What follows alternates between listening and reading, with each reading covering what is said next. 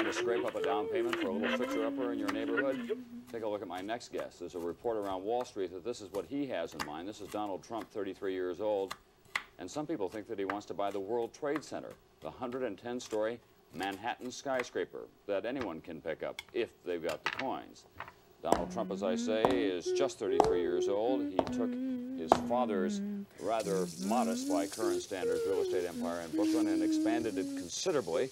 He now has an apartment for sale in a new Trump building called the Trump Tower going up on 5th Avenue. There it is.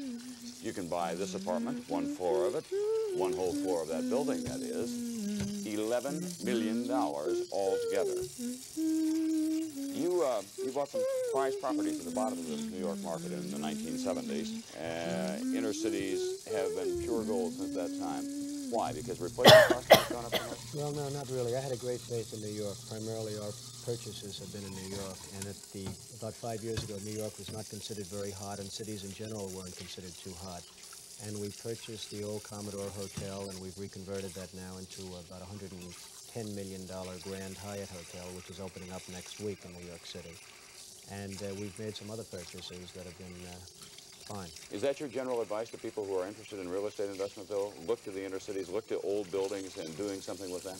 Well, I like the inner cities. I see the inner cities as being sort of a wave of the future now. I think with the problems of fuel and the gasoline shortages and everything else, and the transportation, especially in a major city such as New York and Los Angeles and Chicago, I see the inner cities as being probably, in terms of a real estate or in a real estate sense, probably the most viable investments. But it's going to be expensive. Apartments in New York City alone, one bedroom, not very large at all, $650 a month. That's tough for the working class, isn't it? And that's actually now a very low price. In fact, if you have any of them available, I'd like to... I know where I can sell 1,000 of them at that price. Right. Actually, that is a low price. That's really a very low price now. I know of a couple of buildings, for instance, an Olympic Tower, which is on 51st Street and 5th Avenue. Apartments are being rented by the condominium owners for $5,000 and $6,000 a month, and they're one-bedroom and two-bedroom apartments. So it's, when you say $600, even in other sections, it's almost becoming a low price. What happens to some of the old buildings in the inner cities that are works of art? You were recently the object of a lot of controversy because you destroyed some sculptures on a building that you bought that the Metropolitan Art Museum wanted. Why did you have those destroyed, first of all, and what happens to the look of a city?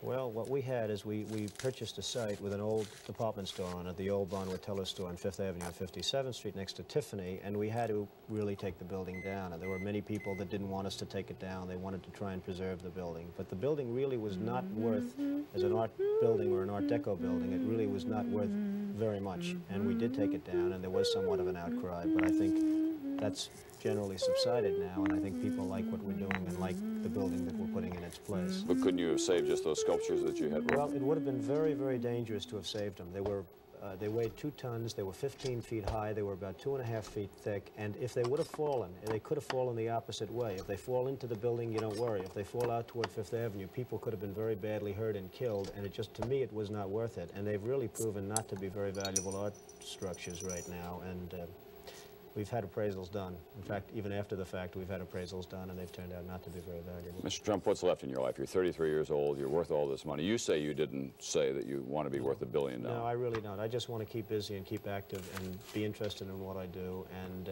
that's all there is to life as far as I'm concerned. I really am not looking to make tremendous amounts of money. I'm looking to enjoy my life, and if that happens to go with it, that's fabulous.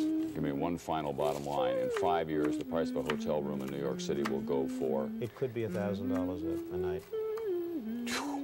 Start saving your money, folks. Just one night, $1,000.